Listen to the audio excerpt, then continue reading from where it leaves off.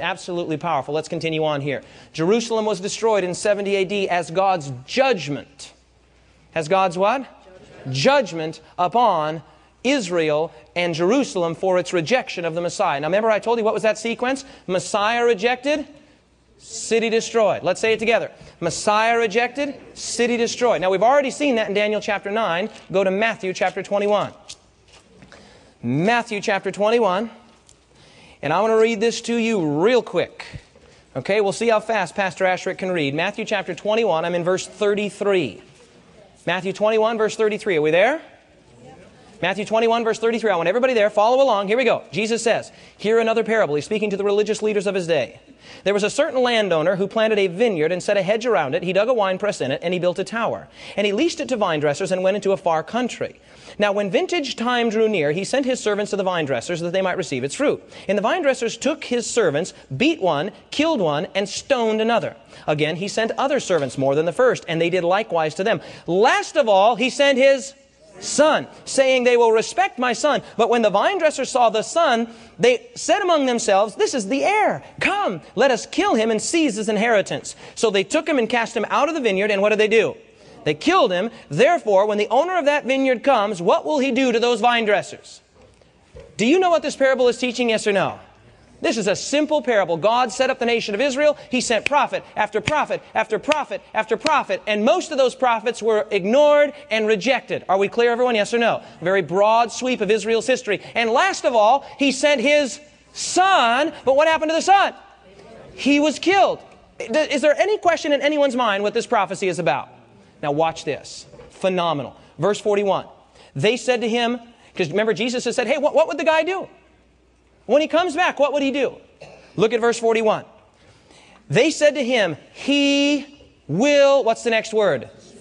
Destroy those wicked men miserably and lease his vineyard to other vine dressers who will render him the fruits in their seasons. Do you see it? The son was rejected and destruction comes.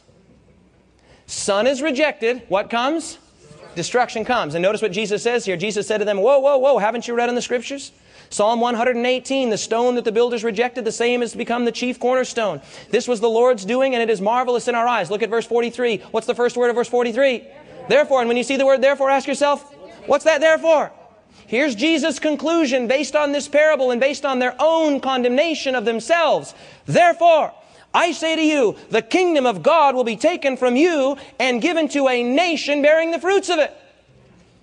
Beloved, if language has meaning, what Jesus is saying is, after you reject me as God's son, the privileges and the prerogatives of the kingdom will be taken from you and given to another nation. If language has meaning, what else could that verse possibly mean? Look at this. Verse 44, and whoever falls on this stone will be broken. That stone, of course, is Jesus Christ, but on whomsoever it falls, it will grind him to powder. Now look at verse 45. Now when the chief priests and Pharisees heard his parables, they perceived that he was speaking of them. Did they know what he was talking about? Yeah, and they didn't like it one bit. Verse 46, and they sought to lay hands on him. They sought to do the very thing that he just said in the parable would happen. Beloved, what was the sequence? Messiah rejected. City destroyed. Go to Matthew chapter 23. Matthew chapter 23. Look at the last three verses of Matthew chapter 23. Here we go. O Jerusalem, Jerusalem. Verse 37. 23:37. O Jerusalem, Jerusalem. You who kills the prophets and stones those who are sent to her. How often I wanted to gather your children together as a hen gathers her chicks under her wings. But you were not what? Never forget it. God is a gentleman. He will not force his way into your life. He needs you to be willing to let him in. Amen? God won't violate your free will. He has to work with your free will. He says, I wanted to do this. You were not willing. Verse 38, see, your house is left to you what? Desolate, for you will not see me again until you say, blessed is he who comes in the name of the Lord. Jesus walks out of the temple precincts for the last time. They had rejected persistently the evidences of his messiahship. And he says, look, I'm not going to bend your arm and make you accept me. I'm out of here. You won't see me again until you see me in glory. What's the very next thing that happens? Matthew chapter 24, verse 1. The disciples come, when Jesus departed from the temple, his disciples came to him to show him the buildings of the temple. Verse 2, Jesus says, stop trying to cheer me up with the temple. Do you not see all these things? Assuredly I say to you, not one what? Stone will be left here upon another that will not be what? Thrown out. What's he talking about? The destruction of the temple and of the city. Beloved, 3 times. 3 times in Daniel chapter 9, Messiah was rejected, city was destroyed. Where did Jesus get his theology from? He knew the prophecies of Daniel. Jesus had to learn just like you and I learn, amen? I mean, he studied the Scriptures. He had to sit and memorize. He had to know when the devil came to tempt him there, it is written, he said, it is written, he said, it is written. He knew. How did he know? He studied like you and I study. Surely he was God and surely he was a man, but he knew what it was to walk a mile in my moccasins, amen? And so in Daniel chapter 9, Jesus knew it. The Messiah would be rejected, cut off in the middle of the week, and the city is destroyed. So he tells a parable in Matthew chapter 21. Hey, listen, there was a vineyard, and he leased it out, and he sent out his servants, and they rejected the servants. And then he sent out his son, and they rejected the son. What would you do? And they said, oh, destruction. He says, that's right. Messiah is rejected, city's destroyed. And then in Matthew chapter 24, he says, hey, your house is left to you desolate. I'm out of here. What more can I do? I wanted to gather you. You're not willing. And he walks out and he goes up on Mount Olivet. The disciples come to cheer him up and he says, you know what's going to happen to this city? It's going to be destroyed. Now, if that sequence is clear, I want you to say amen.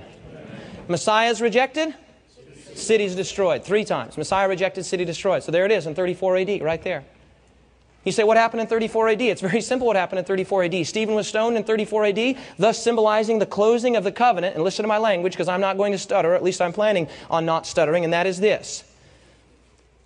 The Jewish nation as a nation, as a what words did I say? As a nation, ceased to have the special prerogatives and significance that it had before God up to that time. When they stoned Stephen, when their covenant was confirmed, when they rejected the Messiah, and when that city was destroyed, can Jews still be saved? Sure. Can Jamaicans still be saved? Can Russians be saved? That's why the Bible, Romanians, my wife's Romanian, she can be saved. Armenians can be saved too. Why not? What God is saying here in the New Testament is He's no longer a respecter of persons. Amen? We have equal access to God. And so Jews can still be saved, but the Jews as a nation. 34 AD, the stoning of Stephen. What did Jesus say? Therefore the kingdom of God will be taken away from you and given to a nation that will bear the fruits. Powerful, very simple. So, what happens after 34 AD? The gospel goes to the Gentiles. Gospel's going to the Gentiles. I'm a Gentile, beloved. I mean, by nature, I don't think I have any genealogical relationship to Abraham. Maybe I do, some way back. But I'm a Gentile, and I'm a Jew by faith. I'm a follower of Abraham by faith. Amen? Listen, I'm looking out here today and I see a whole lot of Gentile faces. You better praise the Lord that the gospel went to the Gentiles. Amen? Powerful. So the gospel goes to the Gentiles. Now, the church carried the gospel to the Jews, to the Gentiles, and beyond. Now, buckle your safety belts.